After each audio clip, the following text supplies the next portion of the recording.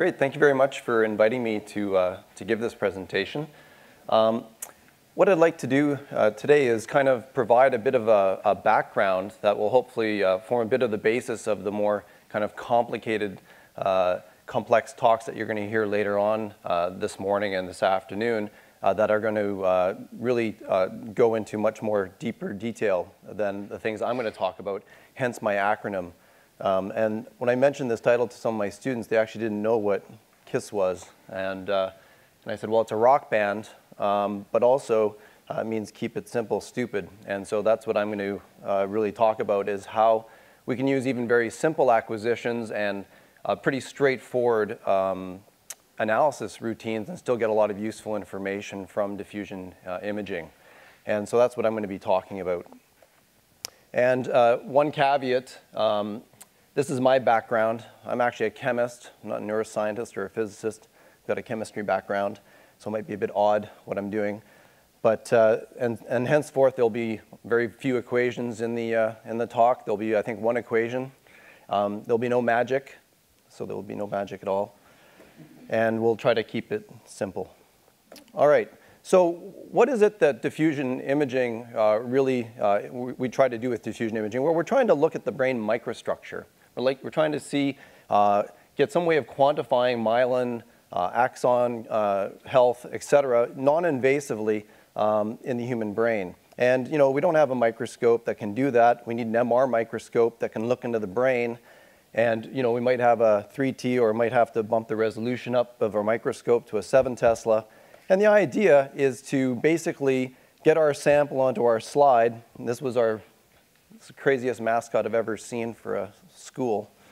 But, and then try to put our sample into the magnet, maybe not a metal keg, and then try to investigate what's going on in that brain microstructure using non-invasive diffusion imaging techniques.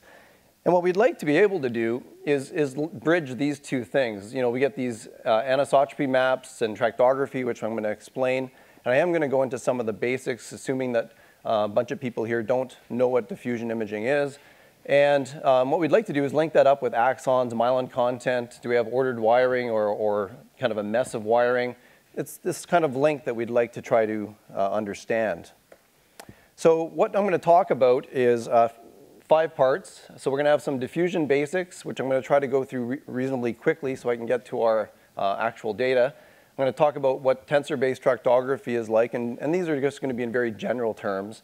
Then I'm going to talk about some of our post-surgical DTI studies, which we actually use the subjects to try to understand what's happening, what diffusion measurements are actually telling us, as opposed to the kind of other way around.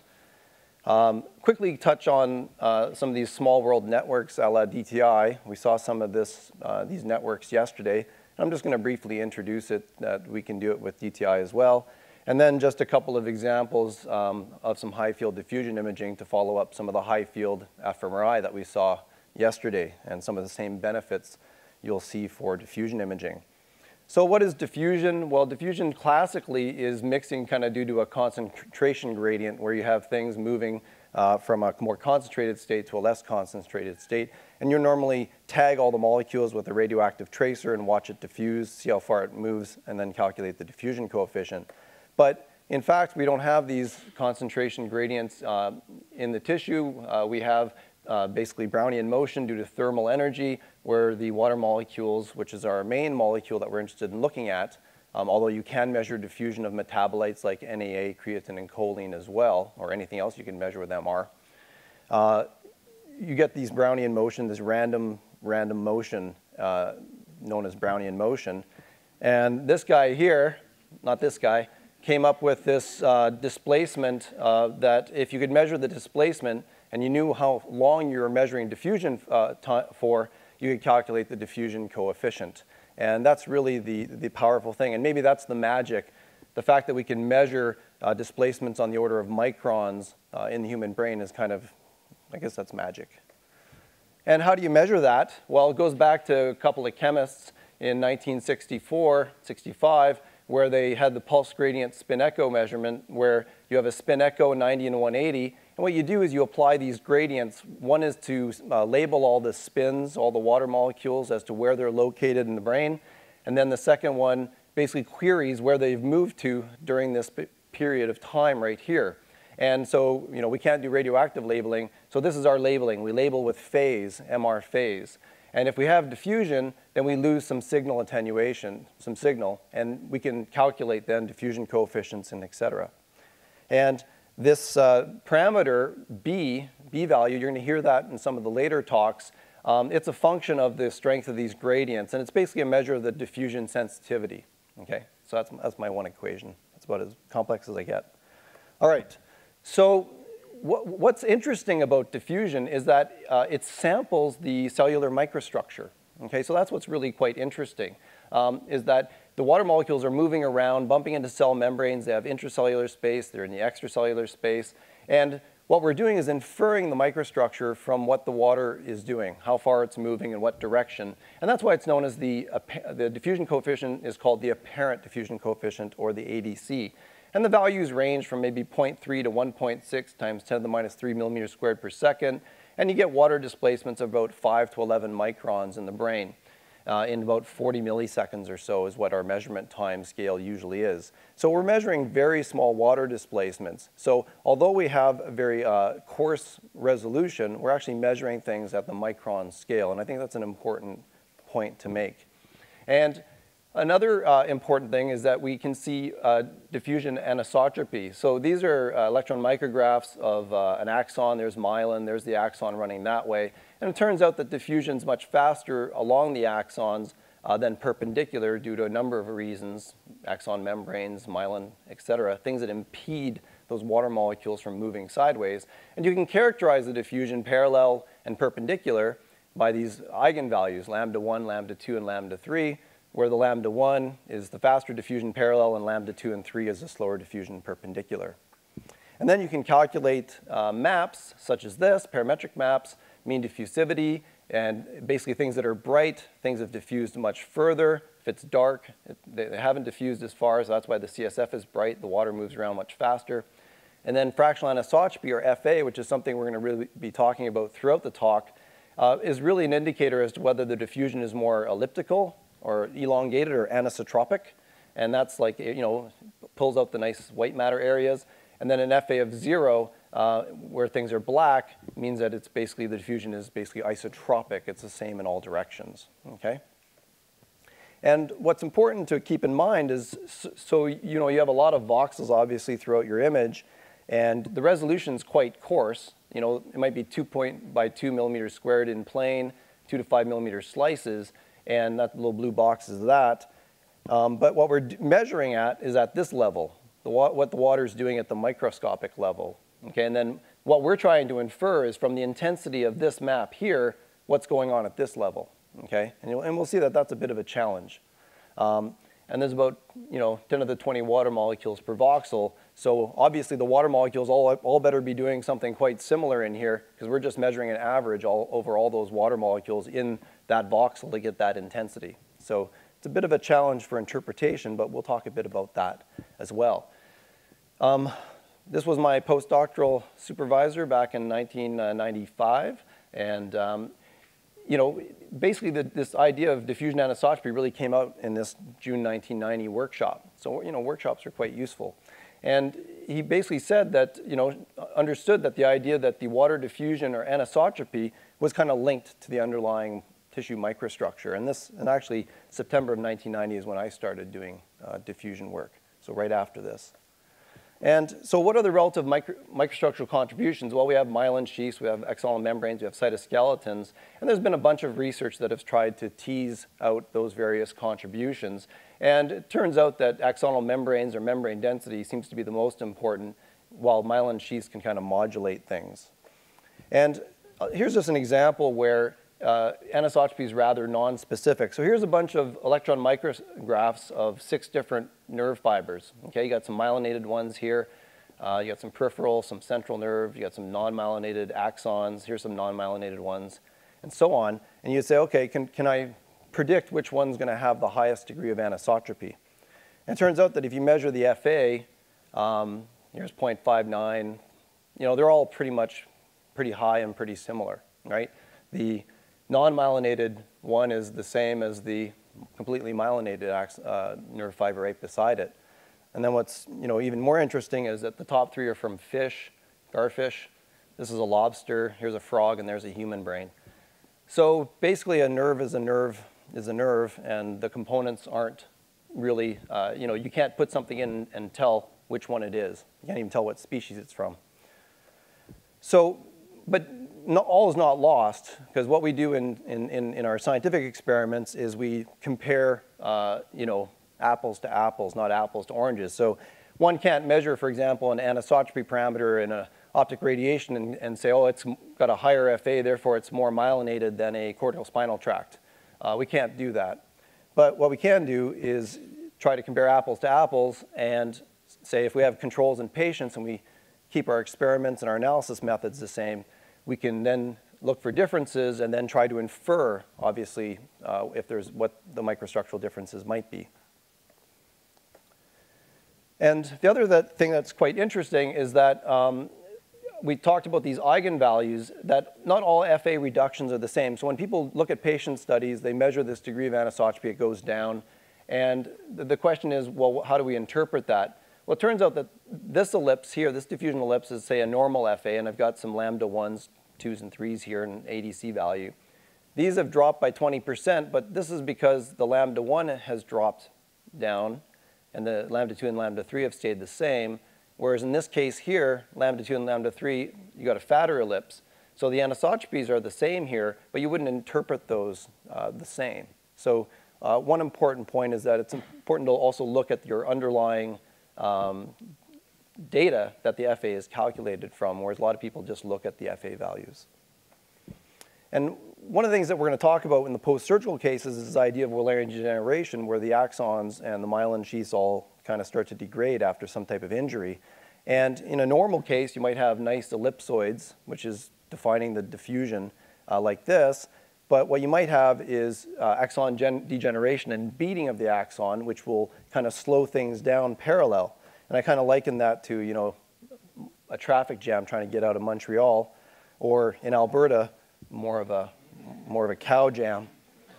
And whereas the second thing that happens is myelin degradation and loss, and therefore the diffusion, the water molecules can go more perpendicular, right? So there's this notion that, kind of like opening up the dam perpendicular and the water can get out. So, and this was really nicely showed by Victor Song back in 2003, where he injured, mouse optic nerve ischemia, and what he saw was, the FA was going down post-injury. But what he saw that was interesting was that ADC parallel went down first with no change in the perpendicular diffusion. So that would fit with the idea that the axons are beating, there's problems with the water moving down the axons, and then only later did you get the elevations in perpendicular diffusion wherein the myelin's degrading. So the idea that these eigenvalues might be giving you more selective information about the microstructure, although not specific, was quite promising. And we're going to talk a bit about that when we get to the post-surgical stuff. Now, quickly to talk about diffusion tensor, this was from Peter Basser back in 1994. And you're going to see later on that people are going to go beyond the tensor to more complex models. This is the most simple model where you need at least 6 diffusion measurements per slice. You can measure diffusion in a bunch of different directions by changing the gradients. Those gradients, those little yellow gradient boxes that we applied, you can measure diffusion in different directions and query which way those water molecules are moving the most. And if you measure, this is the kind of the DTI pyramid, if you measure, say, 6 different diffusion directions and a B0, which is a non-diffusion weighted image, you can then calculate apparent diffusion coefficient maps in each direction. You can then calculate the eigenvalues, and then you can calculate the mean diffusivity and FA maps that we talked about before. So this is the data that you need, and you're going to see that what people are doing now is not just acquiring 6 directions, they might be acquiring hundreds of these diffusion directions, and then doing much more sophisticated modeling to get more information than these parametric maps. But I'm not going to be talking about those today. The other important thing is that you can get directionality with diffusion imaging, and that's indicated here on this color map, where Green is anterior posterior, where the water diffuses more quickly in that direction. Blue is inferior superior, and red is left to right. So once again, that the diffusion is giving you some information about the microstructure.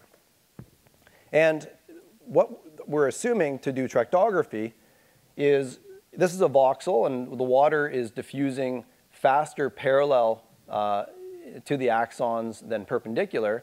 And so we measure all those water molecules within that voxel, and then we basically play a very fancy connect the dots, and we basically connect that voxel to the next voxel to the next voxel, and if they're all pointing in the same direction and they all have the same, a certain FA threshold, then we can kind of connect all those dots, and then we make up what's known as a tract, or a streamline, okay?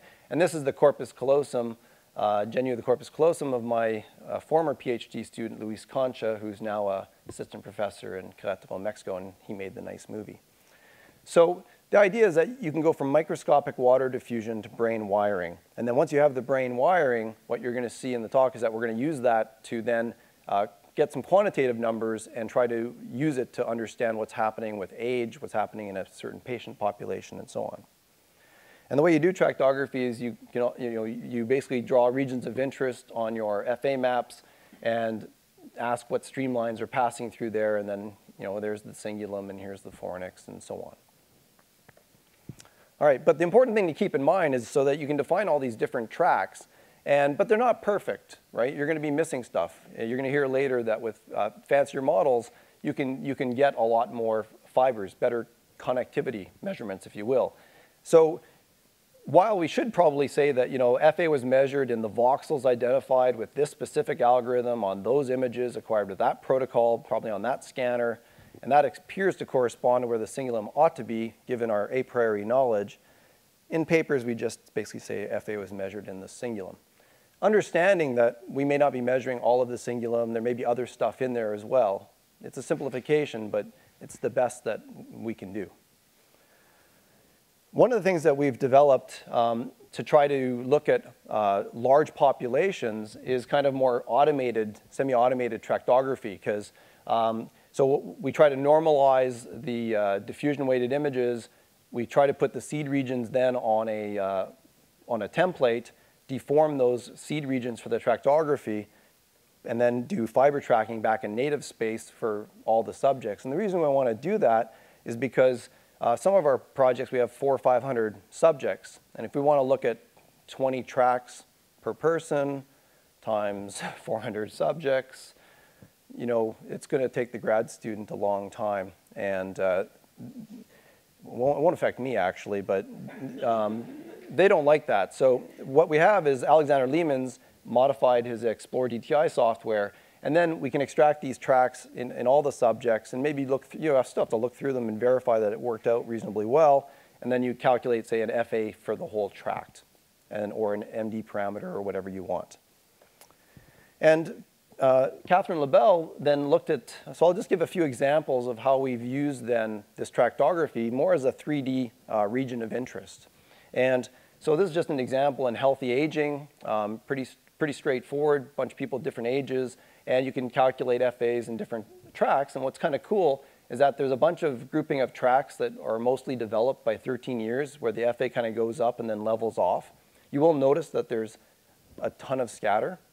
So FA is a very noisy kind of parameter, lots of variability between people. Here's our tracks that mostly developed by 18 to 22 years. And then you have other tracks like the cingulum, more the frontal temporal tracks, and the unsymphysiculus that are still going up in the 20s. Right? So that's kind of interesting. And you can use this as a kind of a quantitative tool to follow these neurodevelopmental processes. Unfortunately for all of us that are past those ages, what goes up must come down.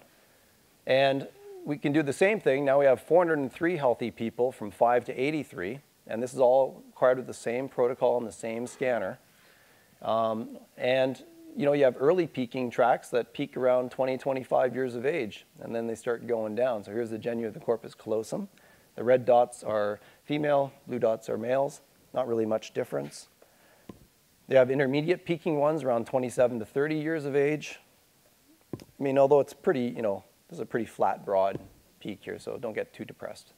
and then late peaking around 35 to 42. Okay? So we can sort of measure these changes, and people are interested in trying to use these measures then to look at healthy aging versus pathologies that, where the aging process isn't so kind. And what we can do is create these type of timing maps, these kind of maps where you show what the timing of white matter development is. And these are the different tracks. I'm not going to define them all. But what we have is the little black line indicates that peak where it went up and then started coming back down. You can see some like the fornix and genu peak early, and then others like the cingulum and cortical spinal tract and the uncinate peak quite late. And so what we hope is that this can form sort of a basis set to then compare to clinical populations. And the colors just indicate the degree of change of the parameter, in this case, fractional anisotropy. And then you can also do longitudinal studies, and this was just a follow-up from those original studies. And what was interesting is they were scanned about 4 years apart. And so here's the cortical spinal tract, and the colors represent the percent of subjects that either went up with FA, that's green, stayed the same with FA blue, or went down with FA. And you can see that in 5 to 11-year-olds, about 50%, 60% or so are increasing of FA between those 4 years. And then that gradually goes down until the 20s, where really not too many people are going up. And in fact, the proportion of FAs going down is increasing. What we found was most interesting was that association tracks like the IFO, even in the 20s, 22 to 32, 40%, 40 to 50% of people were still increasing their FA. So the white matter tracks were still developing in the 22 to 32-year age range. And you just lose that when you have the cross-sectional data given the scatter. So I think longitudinal studies are really going to become much more powerful tools for diffusion analysis in the future. One of our other projects, just to give another example of how we're using this brain wiring, is comparing children with fetal alcohol spectrum disorder, where the brain is injured by alcohol ingestion during pregnancy. And all the areas that are kind of blue, red, and yellow are tracks that had significant diffusion differences between controls and subjects diagnosed with fetal alcohol spectrum disorder. And you can see that there's quite a bit of bilateral, a lot of tracks that are injured in this. It's a very prevalent disorder, unfortunately, completely preventable. And it demonstrates that there's kind of a widespread network that's affected by this type of injury. I'm going to skip the math correlation. So for post-surgical DTI studies, what I'd like to talk about is this idea that we can use the parallel and perpendicular diffusion coefficients in order to try to get a better handle on what's happening with the tissue microstructure. Okay? And I'm going to just really quickly cover 3 different projects. And the idea is that we're looking at patients that have epilepsy who then have neurosurgery. And what we're going to do is we're going to scan them before they have surgery, and then we're going to scan them after they have surgery and see what happens. So we know when the transection is, we know what the injury is, we know where it is, and then we can follow it longitudinally in that person and see if those diffusion parameters are fitting with what we saw in that Victor Song kind of animal model. So I'm going to talk about some temporal lobe epilepsy here, some histological correlates with the fornix, some drop attack seizures, and then some more temporal lobe epilepsy. And this was work all done by Luis Concha and Min Liu, current PhD student. So we know in temporal lobe epilepsy that often in cases you have a shrunken hippocampus, hippocampal sclerosis, and then there's surgery to remove the hippocampus. But the major efferent white matter tract is the fornix from the hippocampus. So and there's also a tale of two TLEs. There's also non-lesional temporal lobe epilepsy where the hippocampus isn't shrunken. And what's interesting is that from an early study, this is the fornix, and it's color-coded with fractional anisotropy. So red is going to be higher FA, blue is be lower FA. And if you have controls, you have lots of nice red. And if you have temporal lobe epilepsy with mesial temporal sclerosis, or that shrunken hippocampus, you see a lot more blue. And if you have no MTS, it's not quite as blue. So basically the idea is that these two TLE groups have different degrees of anisotropy, and that's shown here. right? So the MTS group has the lowest anisotropy. There's the non-MTS, and there's controls. So the tractography tells us that there's something different about these fornices. The question is, how do we know what's different? Well, what do you have to do? Well, what you have to do is get a piece of that fornix from the patient. And so what the neurosurgeon did is while he's pulling out the temporal lobe, he actually takes out a piece of the fornix that he's taking out anyhow and puts it in a little fixative jar for us. And that's a piece of it right there, right? There it is here, and then it's gone. And then what we can do is do electron microscopy, compare that to the DTI we did pre-surgical, and do a correlation and see what's going on. And you can measure, axon density, degree of myelin, et cetera, et cetera. And so what was interesting about this, we already know the FA's fornix is higher in the no sclerosis group. And when we looked at the electron microscopy, here's the no hippocampal sclerosis group, and here's the hippocampal sclerosis group. You can see a lot, bigger empty spaces, basically, less axons and so on in those. And when you do kind of a quantitative analysis over the entire group, we saw group differences in axon membrane circumference, myelin fraction, extraaxonal fraction, axon density.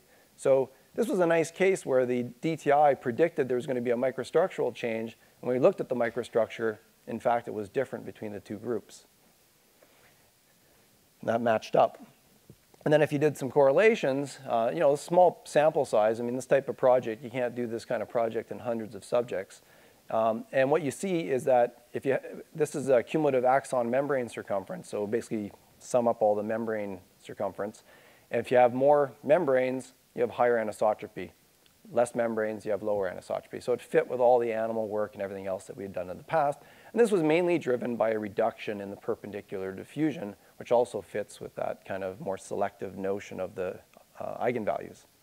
So that was kind of interesting. It was kind of human confirmation of what we're looking at with diffusion imaging. The second project's on drop attack seizures. These are patients that, once again, these studies are all very small. But what's nice is that you can show individual data and show how consistent it is. So this is 3 subjects that have drop attack seizures, and then they have surgery where they transect basically the anterior 2/3 of the corpus callosum to control the seizures. And so this is just a control subject over time, showing that we can do deterministic tractography quite reproducibly. The FA values don't change very much, and so on, over a course of several months. If you do callosotomy and you cut that corpus callosum, your FA obviously goes down considerably. This is at 8 days, and then this is at 60 days, okay? Now the question is, are these FA reductions the same, right? If you just measured FA, they look pretty similar, right? They're blue, lower FA. Well, if you look at the eigenvalues, you see something very interesting. So here, hot values are always higher value. So this is parallel diffusivity. You can see lots of good high parallel diffusion prior to the surgery. Post-surgery, the parallel diffusion drops like a rock, and then it kind of recovers slightly at 60 days. So this reduction of parallel diffusion matches quite nicely with that axon beating hypothesis. If you look at perpendicular diffusion, it's blue, it's low. You expect it to be low. It goes up a little bit at 8 days, and then it goes up a lot at 60 days. So the idea that this is kind of highlighting the demyelination. And if you look at actual plots of the FA, MD, parallel diffusion at the 3 time points, what you see, we'll just focus on parallel and perpendicular diffusion. You see the parallel diffusion, each patient's plotted here, kind of goes down and then goes back up. And that's for the genuine body. That's why you see 6 kind of plots here. So the parallel diffusion goes down, and then it kind of pseudo-normalizes at 2 to 4 months. Perpendicular diffusion doesn't change very much and then goes up. So here's your axon damage, plugging up the highway, and then here's the perpendicular diffusion with the dam opening up at later time points. Fits very beautifully with the animal model that we talked about earlier. Now, the one issue with that study was that we looked at 8 days, and we didn't look at what happens during the first week. Now, that's much more challenging, put somebody who's just had brain surgery into the scanner. But these epilepsy patients are very motivated patients, and the surgeon was able, we've been able to look at, we're up to 6 now, but I'm just going to present about 4. We looked at 4 patients that have scanned pre-surgery and then 4 times in the first week. Some of them the next day after their brain surgery. Okay? Now, that means that you can't have any metal clips or anything, you have to use sutures and all that other stuff. And so here's a patient before anterior temporal lobectomy, and then here it is afterwards. Okay? That's going to transect the fornix. And what we're going to do is use CSF-suppressed DTI. It's a way of acquiring diffusion imaging so that you suppress the signal from cerebrospinal fluid, which if you don't, you're not going to be able to track the fornix very well, and it's going to contaminate all your diffusion measurements of the fornix. And basically, you're transecting it, and what we're going to do is track the fornix and ask the question, how does the DTI parameters change in the first few days? And so these might be a bit tricky to look at, and we'll look at some plots afterwards, but here's FA. So FA looks pretty good, actually. So you've just transected this fornix, and it doesn't really change all that much, until maybe 2 months. Kind of surprising, actually. Mean diffusivity, on the other hand, so hot colors again, higher values, starts off kind of high and then kind of drops off. So the star indicates the surgery side. Sorry, I should have indicated that. And you can see that it's a bit, bluer on that side, and then goes up big time at 2 months, indicating severe degradation of the tissue structure. Here's lambda parallel. Red, fast parallel diffusion. At 2 days afterwards, in this patient, parallel diffusion's dropped again, consistent with the idea that the axon's being damaged. And then perpendicular diffusion doesn't show a lot of changes. It shows changes at the first time point as well, which actually surprised us at first because we didn't expect any changes, but it didn't go up, it actually went down, opposite of what we saw earlier. And then only at much later stages, 2 months, does you see the red, does it go way back up. So this is easier to see on plots. So here's the different patients, all color-coded differently here. You can see the FA doesn't change too much in that first week, although there's some reductions in a few patients. There's always going to be some patient variability. And then you see the FA drops greatly at 2 to 4 months, indicating that the tissue is really quite damaged. If you look at mean diffusivity, which is kind of the average diffusion over all directions, you can see in most of the patients, it drops quite significantly. Now, these are all normalized, I should state, to the very first time point for each patient, just for ease of viewing. And then it kind of pseudo-normalizes back up. So in parallel diffusion, this is interesting, it kind of goes down, and then it increases much, kind of pseudo-normalizes or even goes higher at later time points. So this drop in the parallel diffusion is kind of what we expected. But what we didn't expect was that in several of the cases, you also had a drop in perpendicular diffusion, okay? And that's why we're not seeing these changes in anisotropy, because the parallel and perpendicular diffusion are kind of doing the same thing, right? So if you only looked at FA in these cases, you wouldn't think there's much going on in this tissue. But if you look at MD and these other diffusion parameters, you can see there's a heck of a lot going on, right? And we're not sure why the diffusion's reduced in that first week. We don't know if it might be an ischemic-related reduction in diffusion, because we know the main use of diffusion-weighted imaging is to look at acute stroke, where the diffusion coefficient drops by about 40%. Now, these aren't dropping by nearly that much, so we're not exactly sure why perpendicular diffusion is going down. May have to do something with cellular swelling of the axons or the myelin. We're really not too sure at this point. So just 2 topics more that I'll quickly go through. I still have some time. One of the things that's been kind of interesting and was brought to our attention when postdoc Gaoling Gong joined our lab many years ago, and who's now an assistant professor in Beijing, was this idea of small world networks. And before Gaoling came, I really had never heard of this before. And the idea, as we saw yesterday for functional networks, is that you can map out different brain structures, come up with these matrices, and see what's kind of connected.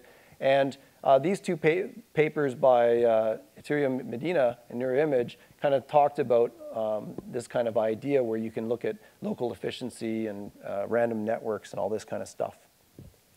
And then Hagman, as well at the same time, was looking at small world properties where he really segmented the brain into a lot of different regions, like 500 to 4,000 nodes, looked at 2 healthy subjects, more of a kind of idea proof of principle, and showed that it behaved as that the tractography indicated a kind of a small world network.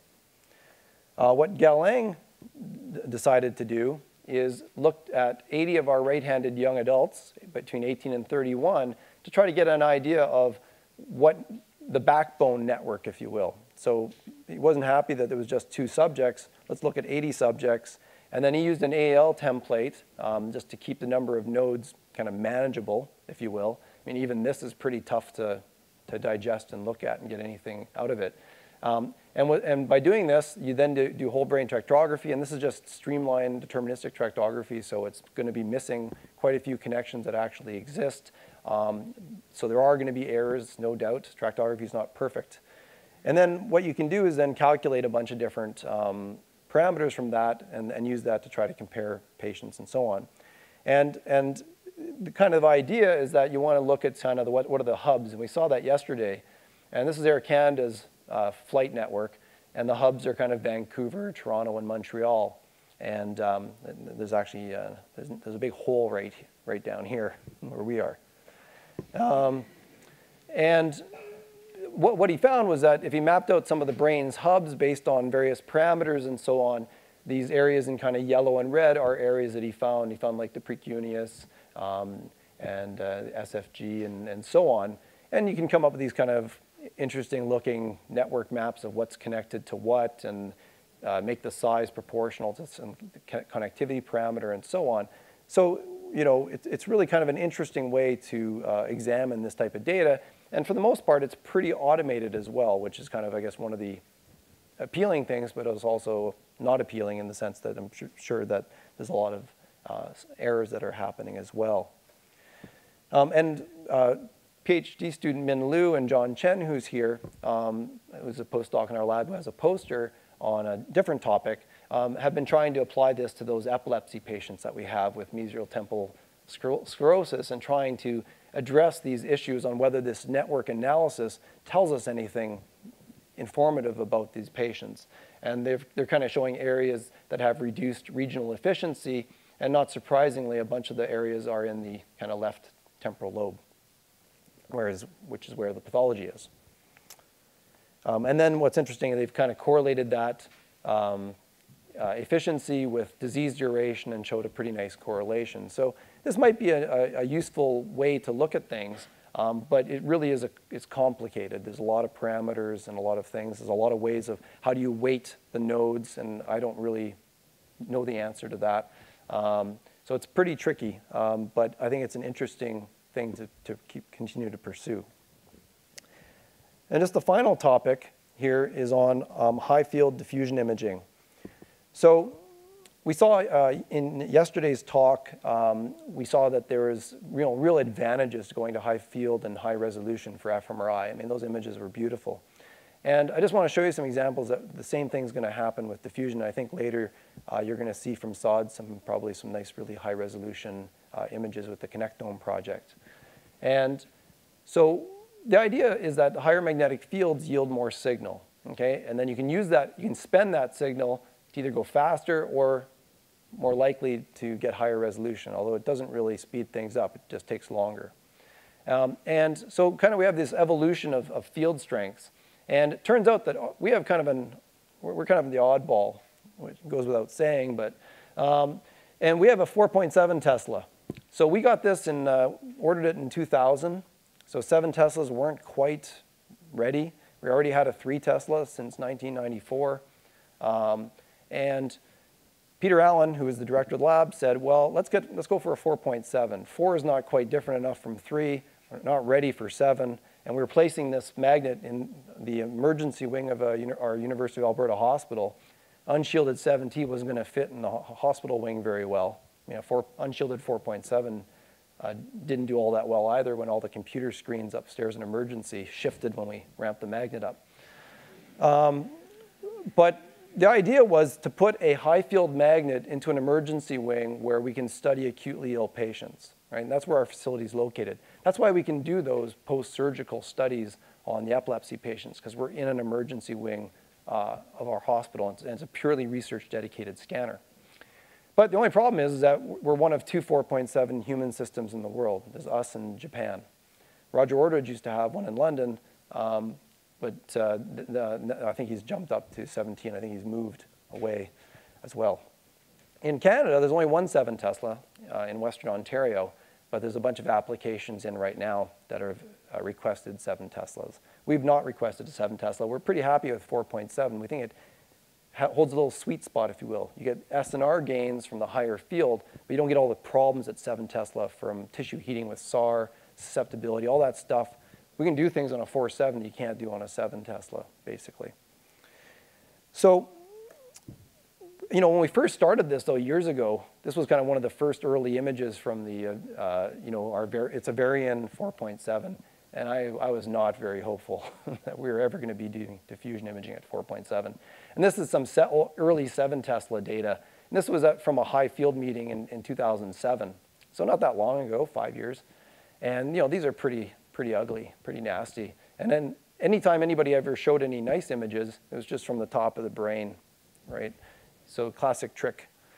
And, you know, what do we have to do to get good images at these higher fields? Well, you need shorter T2s. You need to minimize field homogeneities.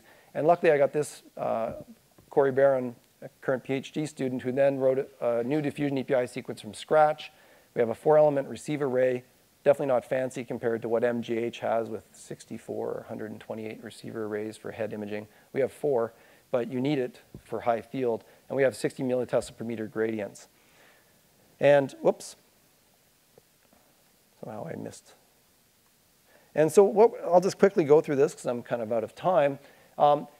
This is kind of standard diffusion weighted imaging, not DTI, but diffusion weighted imaging that you would use in a clinic. So 5 millimeters thick, 1 millimeter gap, low voxel volume. You know, they look pretty, you know, they look okay on axial slices, but if you look at the other planes, not very nice. However, at 4.7, we can get with 1.5 millimeter isotropic resolution. Now you can really see nice detail. You can see the cortex. Looks really great. Distortions aren't too bad. And a voxel volume of 3.4 millimeter cubed. And so really good quality data that you can get with this homegrown system. And right now we're getting, you know, you can do DTI. These are 1.7 millimeter isotropic, about 4.9 millimeter cubed, 30 diffusion directions. Everybody will be happy because for the last decade we've been doing 6 directions. This will please everyone. And only in 8 minutes to get the full brain, 1.7 millimeter isotropic. So very usable, because what we do is we do a lot of applications to patients. You can't take a 50-minute scan in a patient population. You need something that's reasonable, and this is something that's quite reasonable and is much better than what's currently being done typically. And if you do that, you can get some pretty nice tractography. So here's the fornix, and we can track it even without CSF suppression. You can see some holes here due to CSF, and then here's the cingulum. So we really think there's a real future for high-resolution diffusion, and I think it's really just getting started. So just to finish up, I hope I've convinced you that, you know, diffusion parameters, while not very specific, can still detect changes in the brain, white matter associated with, and I showed some aging, some disease, some injury, and still be very informative of what's happening at the microstructural level. Most of this data, back to the KISS principle, used really the simplest of tensor protocols, 6 directions and deterministic streamlined tractography, nothing fancy. And that there's more to diffusion than anisotropy. I think that's important. And that there's a lot of advances going forward in terms of the protocols, analysis, and applications, and you're going to hear about that later today. So the hope is that diffusion imaging is actually providing us some information and deciphering, you know, splitting the light into the different microstructural components, and I guess we have to be energy efficient. So, all right, so finally I'd just like to acknowledge you know, a lot of people, the students and so on, and my collaborators, clinical collaborators, which really enables these type of clinical studies, which I find very interesting and very important. This was for the neurodevelopment work, and then the epilepsy group, and then Corey, who wrote the high resolution sequences. And if you ever want to come to Alberta, you can either have mountains or you can have prairies. So I'd be happy to answer any questions at this time.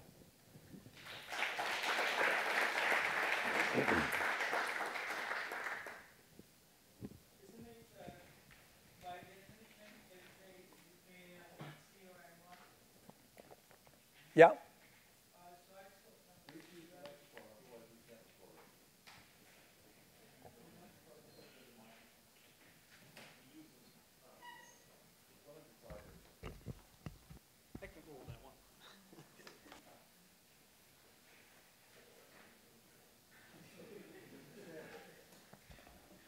Yeah, it's a small question. By definition, I think FA is between 0 and 1. I saw, you got some negative FA values? No, those were all normalized.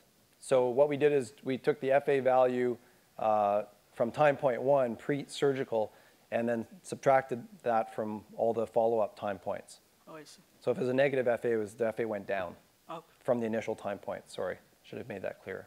Oh, that's fine. Thanks. So, Christian, that was a really nice talk. We had a long discussion about motion problems in functional imaging, and as you push down to the smaller voxel sizes, my understanding, I don't know that much about DTI, is there's another whole raft of motion problems when you're measuring 30 directions in, 3 cubic millimeter voxels. Can you comment on that?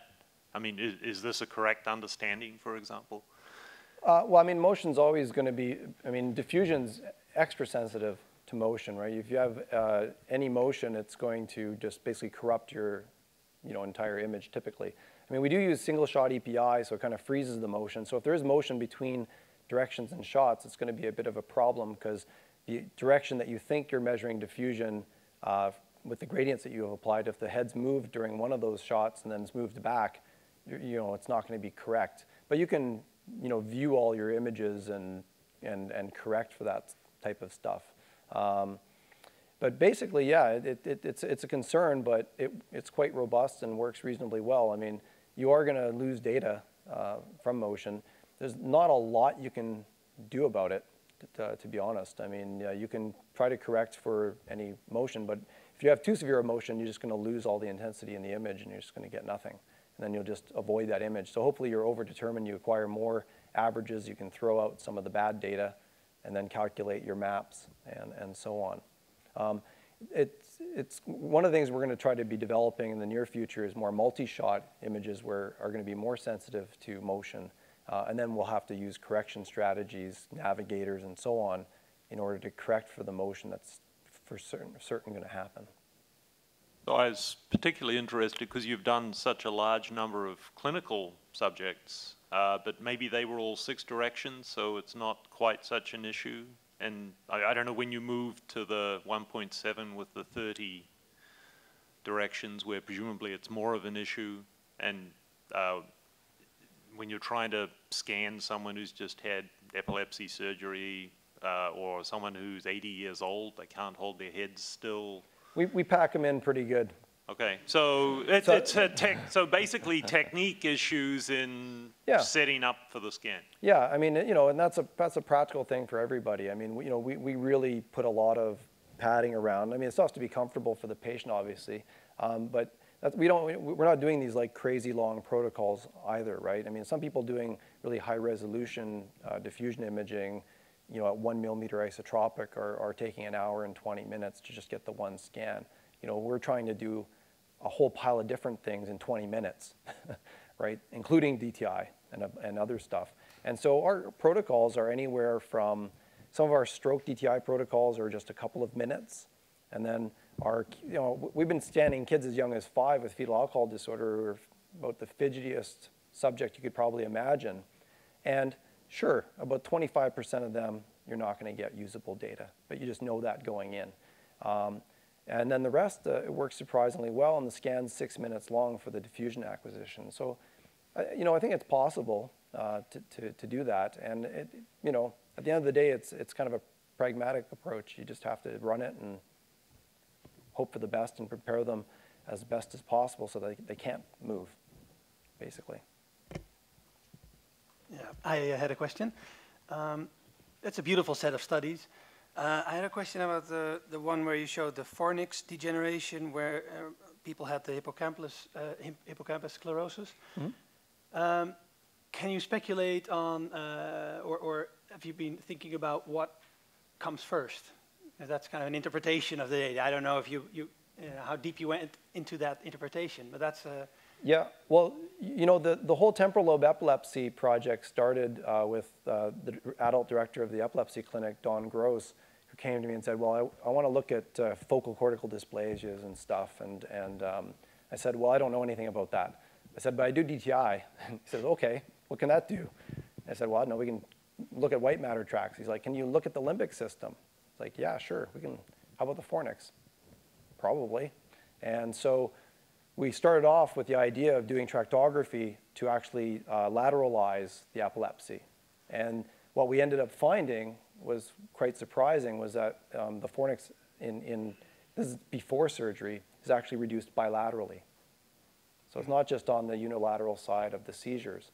And that indicates to us that it's not likely a downstream degeneration of this bad hippocampus, but it may be actually a pre-existing kind of one of the first hits, if you will, of maybe making somebody susceptible to developing the disorder in the first place, right? So if you have a poor connectivity, you're more susceptible to getting the epilepsy because of this bilateral nature. So I don't know if that answered your question, but that's kind of how we've been approaching that. Yeah, I can see that that could be Did that answer one of your the question? options. In your later study, you showed the longitudinal degeneration or changes in after the transection. Yeah. So so you will see longitudinal changes in FA in a bundle like that, while after it has been cut. That kind of tells you that if the tract is not used, then it slowly degenerates. Well, I mean, you've transected the tracts, all the axonal transport and everything down the tract. I mean, it's just a mess. It's just that Wallerian degeneration takes quite a long time to actually occur. In fact, a lot of conventional imaging doesn't detect Wallerian degeneration till months later, whereas the diffusion's showing changes right away, which is actually one of the reasons that we're using it. Like a lot of the earlier animal studies where you've transected axons show that these diffusion changes occur quite early on. So I think it's not comparable. I think it's very different. Yeah, it would be really cool to get some maybe people who are prone to develop the hippocampus sclerosis, image them really early before sclerosis. Yeah, we've been trying to do this in kids for years, but kids is much more challenging. They're a much more diverse group. We've also scanned kind of young adults with that have a history of febrile seizures. So febrile seizures is in, you know, a lot of people that have epilepsy, temporal lobe epilepsy, have a history of febrile seizures. But not everybody that has a febrile seizure develops epilepsy. And so what we've done is done a DTI study on people with febrile seizures, and their white matter tracts actually look just fine. So that kind of put that question out. So we're still trying to figure it out. But you know, the only way to really do it, it would be, like you said, to start scanning people really young, and then see who gets epilepsy in the future. But that's not a very easy project to do. No. But still a really cool project and nice for longitudinal data. Yeah, I mean, there's not, what I think is interesting about the post-surgical stuff is there's not a lot of conditions where you can, where you have neurosurgical cases other than like a brain tumor, you could try to do this type of work, but then it's a bit of a mess. Whereas this, I mean, the brain's essentially all kind of, you don't have a mass in there displacing things and stuff. So you can actually do a really nice, careful studies. You know where the cuts are, what tracts are injured, and you can follow it over time. And so it's the epilepsy patients are the perfect group to do this type of work. There may be other patient groups as well, I guess.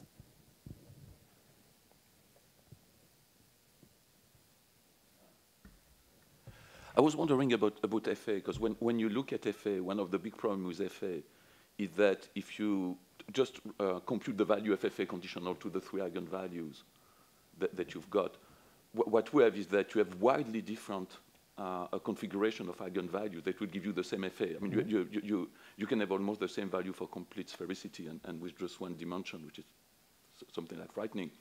So what are your thoughts about that? Should we abandon FA and work straight on the eigenvalues, like you are suggesting, or should we even go below and try to use directly the direction that we have? What do you think is one way of going over there? Or? I mean, people have tried to propose alternative, strategies to kind of calculate the anisotropy. And in my old early 90s PhD work, we just used the ratio of parallel over perpendicular. Just that ratio, simple enough. So 1 over just 2+3. lambda parallel over lambda perpendicular. That was it. Because we had a nerve that we dissected out of a squid or a garfish or a frog, and we just lined it up with the with the gradients, and so we just measured once, twice, and calculated our anisotropy. It's only when you introduce the idea that you didn't know what direction the nerve was that you then had to introduce this kind of rotationally invariant reference frame, and FA came out of all that. I think you still need something that quantifies the relative differences between the parallel and perpendicular. So I wouldn't abandon, I wouldn't just look at lambda 1, lambda 2, and lambda 3. I think the relative differences, I think, still provides some information with that. But if there's a better way to kind of come up with that, I'm sure the field would be very happy. No, but I was wondering if you had played with that and tried to find it. Because in some of your slides, that was, you were just showing that, in fact, not looking at FA was a good idea, or looking at something. Yeah, well, I think I was wondering if you had a... Yeah, I think the point is, I mean, and I think this is something that maybe the statisticians could comment on, is part of the problem is that when you do a patient study and you look at 20 tracks, and then you have FA, MD, lambda 1, lambda 2, lambda 3, and then you have a bunch of cognitive scores you want to correlate to, you get into this massive multiple comparison problem where, and this was discussed yesterday, I think you discussed it as well, where, reviewers get upset, and then you're putting these ridiculous p-values, and then you're just losing all your information. But then, and so what people do is they say, okay, we're just going to look at FA just to keep things simple, and they just ignore everything else. So we're kind of get caught in a position where you can get too many numbers, basically. And although that is a problem that can be easily solved by correct statistical analysis. Yeah, but I think that much of our field doesn't know what that is, including myself. And so I think what's happening is that people are focusing on specific parameters and then ignoring everything else. Or you might use FA and say what tracks are different in FA, and then say, okay, I'm going to try to then understand why FA changed in those tracks, and then you look at the eigenvalues, as opposed to doing a full, complete analysis of all your parameters for everything. So people aren't doing that, and plus the papers would end up being a bit of a mess as well. So I don't really know what the answer is, but it is a bit of a problem in the presentation or in the investigation of this type of data.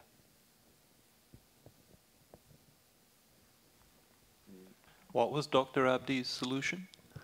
No, I couldn't hear it. If the solution, what I'm currently doing is, in fact, trying to redo the analysis, taking actually the eigenvalues and using multi-table approach, but we're just working on that. Yeah. We've studied that something like a month ago or so, so I just wanted to know if you had some. Yeah, I mean, they're probably correlated, so you shouldn't take a total hit. It's not like you're doubling your degrees of freedom. No, but I was really thinking about getting literally not using FA, because when you do simulations, if you just plot your eigenvalues and look at the value of FA, you'll find something that is striking, is that you have widely different pattern, literally going from almost complete sphericity to unidimensionality, that will map on the same FA. So therefore, that gives, when you look in terms of a measurement, FA is a bad measurement because you cannot invert FA. Yeah, I mean, I think... So that was so I was just wondering, no, but when we started to look at that, we should think, well, that's very often when I'd looked in the past on using FA with a brain traumatic injury, just to see if we could predict or have an idea of what was going on after. And what we found, for example, was that just when you have a scan, just right at the time of the injury, well, it's not that great, because you don't see where the problem is. You wait just 3 months, and then indeed, then you have all probably degeneration and so on. I mean, I think part of the problem is that the lambda 1, lambda 2, and lambda 3 are absolute numbers, right? They're millimeters squared per second. So that actually has quite a bit more variability between subjects and tissue than FA does, a unitless parameter, which is a ratio of everything else. No, you're right. There was a clear need for normalization there. Right. So that's the biggest problem with looking at the eigenvalues, is that because they're an absolute number, that there's much more variability in that, than the relative ratio. So somebody has a bit more watery brain or a little bit less watery brain, but all the ratio of the eigenvalues are the same, then they still have the same anisotropy, but much different underlying eigenvalues. And so for a lot of the population studies, I think these unitless parameters like FA help with that out. But if you have a magic hat and some more magic, then I'm sure the DTI community would appreciate it. No, we can talk about that at some of the break. Sure. Turn it on? Or? Okay. Since you mentioned watery brain, from your experience, are there any factors like consumption of coffee or any other drinks before the session of scanning? Does it have an effect on the readings? I don't know. If somebody did a DTI of my brain after the red wine we consumed last night, I'm sure it would have been less watery. No, I don't think. I've not seen any studies looking at that, effects of caffeine on diffusion parameters, at least. I know some of you seen it. I've not seen anything like that. You haven't seen them, or you don't observe them? I mean, so it just we don't keep track of it. Okay. Basically, yeah. Okay. I mean, to be honest, I mean, we don't even take race into account. We put everybody together, right? And even gender, we don't see major differences actually in DTI parameters. So it turns out that for a lot of these things, we don't factor any of that stuff out. So caffeine would have a pretty small effect. Right. I remember there were studies in functional imaging, right, on the effects of caffeine at least, and there was effect, right? So I just wondered what else could contribute to the variance you see in the population, I and see. maybe especially through longitudinal studies. Yeah, right? I don't think it's much of an issue for the 5 to 13-year-olds, but And especially for people who maybe are the in amount of hospital. sugar they had for breakfast. But Yeah, but also remember, if you're doing functional studies, you mean functional fMRI? Yeah, well, caffeine and things like that will affect your cognition, that's for sure. So that's why you will expect changes in your But it brain affects function. it not But directly. this is it's interesting if that water at that level, is that related to what you drink 5 minutes before? I don't know. It could be, but you expect it not to be. I mean, I don't know. No, you don't know. Okay, well. I won't do the study either. It's a I don't want to different, know. level. Okay, and since you rehearsed on this functional question, either what functional, are you a believer that DTI effects could be observed due to functional changes or like neuronal sweating or whatever, swelling, right? So there were studies where they took DTI in 2 conditions while doing some task. Yeah, no, I mean, I think there's been some nice studies out of a bunch of different groups that have shown that it's likely an effect of blood oxygenation effects on diffusion. So diffusion measurements are sensitive to paramagnetic effects as well. And so it's likely an indirect marker of just the changes in the oxygenation as opposed to a true diffusion effect. But then there are a few groups that are still pushing forward with investigating that. I mean, there's old studies where people caused neurons to swell and so on, and made measurements on them, in a petri dish, and didn't show any changes, let alone whatever small changes might occur when you're doing some functional activation. So I wouldn't say I'm a believer, but I wouldn't also say that it's not worth pursuing either. Thank you.